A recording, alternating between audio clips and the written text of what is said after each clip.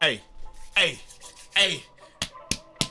New stuff in the store today, ladies and gentlemen. This lovely lady is putting it in the store for all of my gym stars. What's going on, everybody? It's your boy Eazy, aka Fresh from the Barbershop, BK the People's Champ, coming to you live with another video. Check it out, man.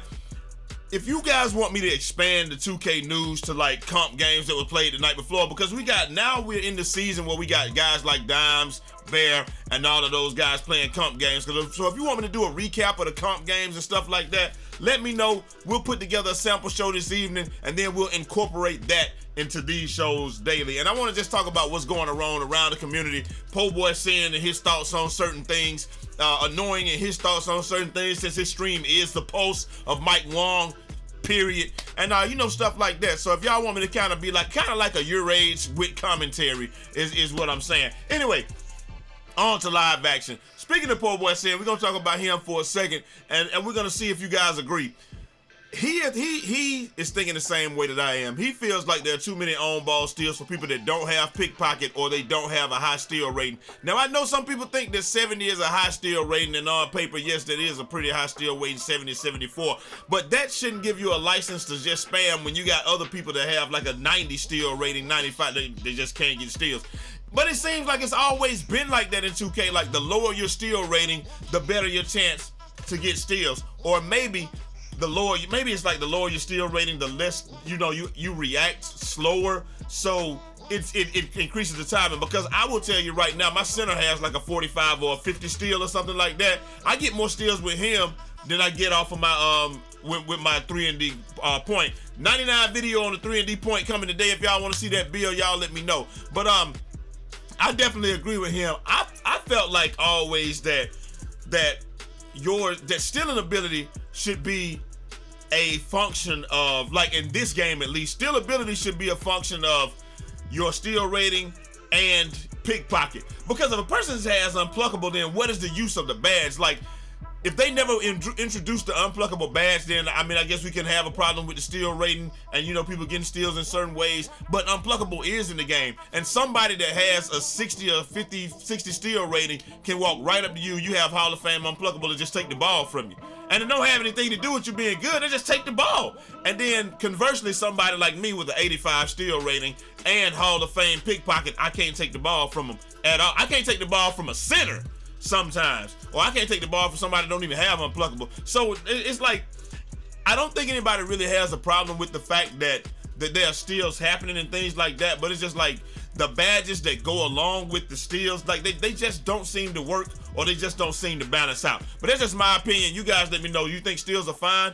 I think passing lane steals are fine. I don't have a problem with that. Needle threader seems to counteract interceptor the way that it's supposed to, but I guess unpluckable does counteract I guess unpluckable does counteract pickpocket the way that it's supposed to. But if you don't have pickpocket, there's nothing to counteract, so it just like it doesn't even matter. They just take the ball from you, and that's a little bit silly to me. I'm not saying that you should have to have a badge just to get steals, but what I am saying is that if you don't attach something to the badge, then the badge is useless. But like I said, if you didn't put that much defense in your build and the only thing you put up was your steal rating and people are running through you, then I mean, I guess it does balance out. It is what it is. You guys let me know. I just think that too many guards are getting plucked, and not even me, because I don't get plucked that much because I don't dribble the ball. But I just think too many guards are getting plucked far too often that have unpluckable on Hall of Fame by people that have, by offensive threats, then we know they don't have any badges on defense. But hey, that is what it is. You guys let me know what you think about that. On to the next thing.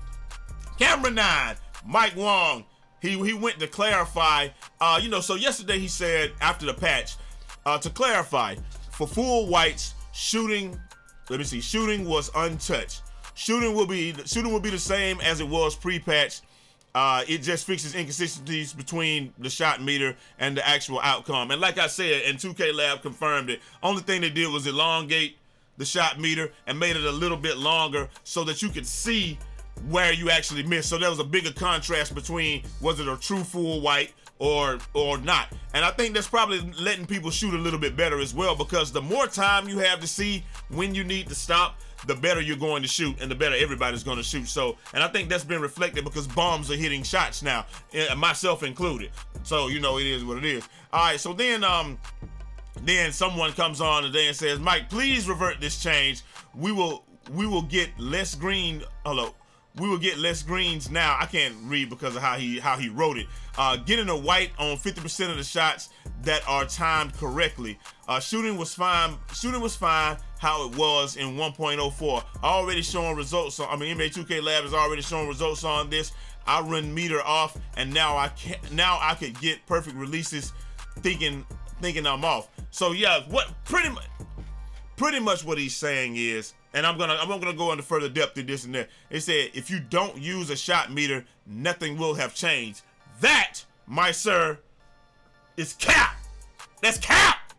Because NBA 2K Lab has come out and so camera 9, brother. NBA 2K Lab has come out and showed us that 2 years ago they said that you could time a shot perfectly and it will only go green about 60 to 70% of the time. So there are some times when you are timing shots perfectly and the game just will not give you a green. You're just not going to get it. And that's okay. We've gone with that. They're also showing you right here that this is what a perfect, like if you time something to the edge of the green window, it could look like this or it could look like this. So the ones where I'm saying that that's a 75% shot and it's good, versus a 90% shot, 98% shot, and it's bad. It's been validity to that the entire time. They said that this is one time to the edge of the green window, and look at the disparity between the two. You see, one looks like it's literally touching it, and there's no more space, and then this is another one time to the edge of the green window, and it's like a little space in there. Now we know that those type of bounce backs and those type of going up, if you hit it right there. I call it 75%. It's really not 75%. But we've known since 2K17, if you hit it right there, the ball is going in. Now, the one on the left side, that's always 50-50 or iffy. But the one on the right side, that's almost 100% shot. And they said that this is something timed to the edge of the green window. So I've been shooting those for years. The ones to the far right, I've been shooting those for years. And they've been going in, and I would say that's just as good as a green. But if I shot a full white, like me and T would say, yeah, that's a little too full. It's not going in, and that's the reason, because that literally is the edge of the green window. Both of these qualify as a perfect release and a green, but they just don't go in because 2K won't allow them to go in. They just won't allow them to turn green. These are ones that are timed properly, but hey, it just what. But look. This is what 2K Lab came and said, like I said in the video, and that confirms it. And you won't be able to see part of this just because I'm here. Let's move myself off of camera 9 real quick. We'll raise myself. More or less what they say is they have a modded controller, people. On their modded controller, they have a 70 make percentage on full, greens that are timed perfectly on the window, which means that on their controller, it is perfectly timing every shot, and only 70% of shots are going in. So if they can only hit 70% with a controller that's set up to shoot perfectly every time, what hope do the rest of us have? That's why we're shooting 50, 60%, sometimes 55, 60%. We can't make the 70. But he said that after the patch, this is what happened. You're shooting, like, you notice the same number of shots going in, so they're timing everything the exact same. They're still making 70%, but instead of getting 70% greens, they're getting 40% greens and 30% full whites, which means they pretty much almost split it in half. Instead of getting 35-35, you're getting 40%, 40% greens and 30% full whites. I have not experienced this part here, where I'm getting a lot of full whites, but I do know, and we all know, that when we time a shot properly, we're like, yo, I timed that properly and it's a full white. I don't know what's going on, and then it still goes in. Or you say I timed my shot properly and it's a bounce back, or I timed that shot perfectly and instead of being it's a bounce back, or it's a full white, or it's a 75%er and it still goes in. That's why. Because you did time it perfectly. It's just the shot meter's just gonna show you something else. So keep shooting the shot the same way you have, but this is a little tip. Like I said, the game is a little bit slower, even though there's a big, okay, so this is what they did. They slowed the game speed down, but they also changed They elongated the speed difference, so they made it a bigger speed difference. But to make that speed difference more pronounced, they slowed the game down a couple of ticks. So if you want to hit your shots, you have to hold it a little bit longer than yesterday, or maybe you can take quick draw down 1. Maybe that'll work. I use silver quick draw, so you know it is what it is. But that's really the lowdown on that.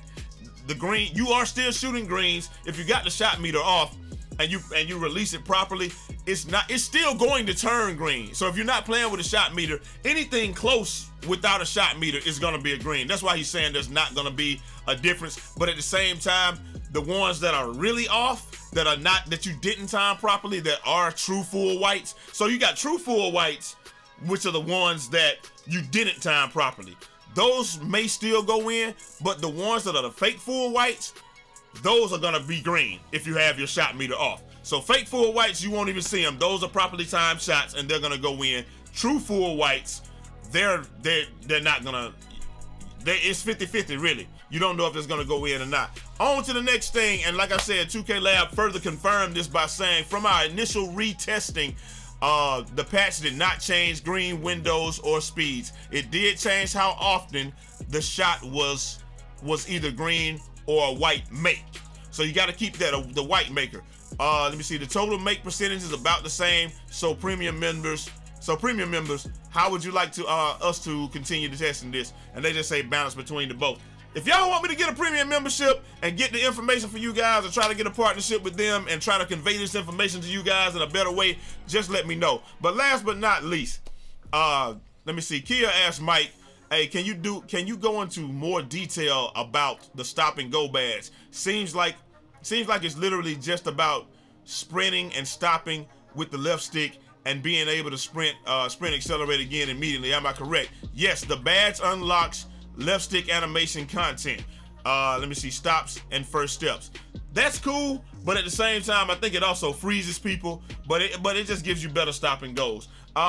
I haven't really noticed anything there. I don't use the badge. I don't know anybody that really uses the badge other than poor boy said, but he also uses tight handles. So when you use those badges in tandem, you get good stop and go, but you also freeze the defender after doing a lot of dribble moves. So I can't tell how effective the badge would be by itself, but I know that in tandem with tight handles, the badge is a deadly badge, because you stop and go and you freeze the heck out of people. And like poor boy said was saying, that's his badge. But anyway, that's really all the news that we have for y'all. But I wanted you guys to take this into consideration. These 2 shots are perfectly timed shots. They are perfectly timed greens, and they look different. This is the edge of the green meter, and so sometimes it's gonna look like this, and sometimes it's gonna look like a complete bounce back.